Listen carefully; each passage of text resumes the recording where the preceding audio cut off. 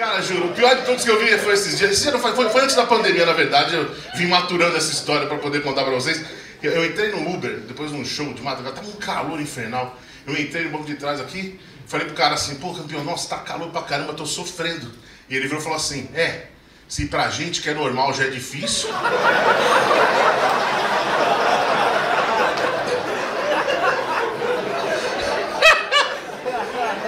Como assim? Fiquei pensando... Eu sou normal, é isso? Aí na hora que ele olhou, sabe quando o cara falou e percebeu que falou merda? Ele olhou e perguntou, não, desculpa, eu fiz pra ele. Ele, o que é isso? Eu sou o Godzilla. É que minha imitação é uma bosta, né? Então ele quase que ele falou, quer que vá pro médico, tá passando mal? Cara, mas eu não culpo ele vem de boa. Às vezes a gente fala uma merda e, sabe, a gente não pensa, cara. Acontece isso com todo mundo. Eu até notei algumas situações que isso acontece no dia a dia. Por exemplo, você tá saindo com a mina pela primeira vez, cara, tanto faz.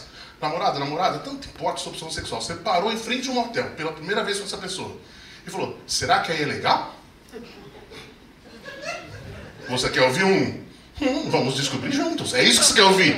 No caso, a pessoa falando, nossa, é do caralho, já vim aí pra cacete. O café da manhã é incrível. Vamos no quarto 18, que no 17 o chuveiro tá queimado. Pô. Será que a Inês ainda tá na recepção? Você não quer ouvir essas coisas.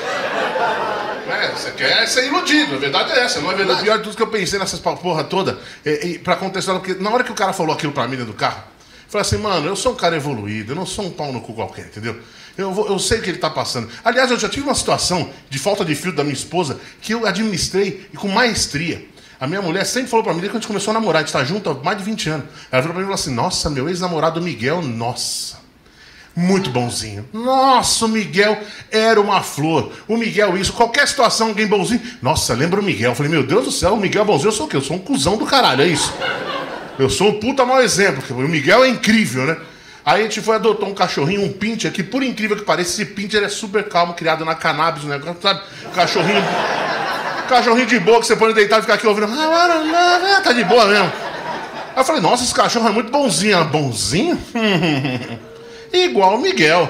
Aí eu falei, de boa, sabe o que eu fiz? Eu falei pra ela, o nome desse cachorro vai ser Miguel, em homenagem ao seu ex-namorado. Ela, sério? Eu falei, sério? Dia seguinte fui lá e castrei o cachorro. Falei, tá igualzinho o Miguel se aparecer aqui na porta agora. Bonzinho de saco murcho. Porra, se foder, bicho. Então eu sou um cara evoluído, eu sei lidar direito com essa situação. O cara falou, pô, a gente que é normal sofre, imagina você. Aí eu falei, tal, demos risada, tal. Falei, desculpa, não precisa de desculpa, não, eu sou um cara de boa. Sabe, eu sou comediante, levo a vida rindo, cara, pelo amor de Deus. Graças a Deus fui instruído, meus pais me deram educação, eu consegui estudar, consegui, sabe, ter a carreira que eu queria ter, diferente de você, né? Ele bateu em mim, eu bati de volta. E eu me arrependi na hora que ele parou e falou assim, aí não, né, irmão?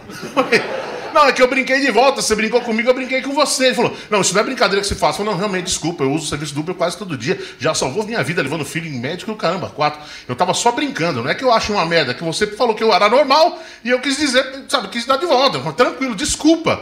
Ele falou, não, desculpa também não, fica tranquilo, porque eu nem sou Uber o tempo todo, o Uber é meu plano B. Falei, qual que é o seu plano A? Ele falou, eu vendo produtos da Inodê. Eu falei, aí não dá, né, irmão? Aí não dá pra te ajudar, né, mano? Porra, irmão. Eu tentei te ajudar aqui, bicho. Agora não dá mais pra te ajudar, não. Aí eu cheguei em casa, contei pra minha esposa, ela falou, você é ignorante, né? Você é um monte de bosta, ela falou pra mim. Como é que você fala assim com o cara? Eu falei, ele falou que eu era normal. Ela falou, mas você tem que falar pro cara que o serviço dele era uma merda? Você nem acha que é uma merda? Por que você falou? Eu falei, eu queria dar o troco. Ela, você é muito infantil. Eu falei, eu não, ele que começou. Ele tá vendo sua atitude? Ela falou, vamos pegar o nome do menino aí, do motorista, no aplicativo, vamos mandar uma gorjeta, vamos mandar uma mensagem, avaliar o menino bem, se conseguir o contato, liga pra ele e pede desculpa. Aí fiquei caçando a corrida, quando eu achei, ela falou, e aí, achou? Eu falei, achei. Como é o nome do cara? Eu falei, Miguel. Nem fudendo, vou pedir desculpa pra ele.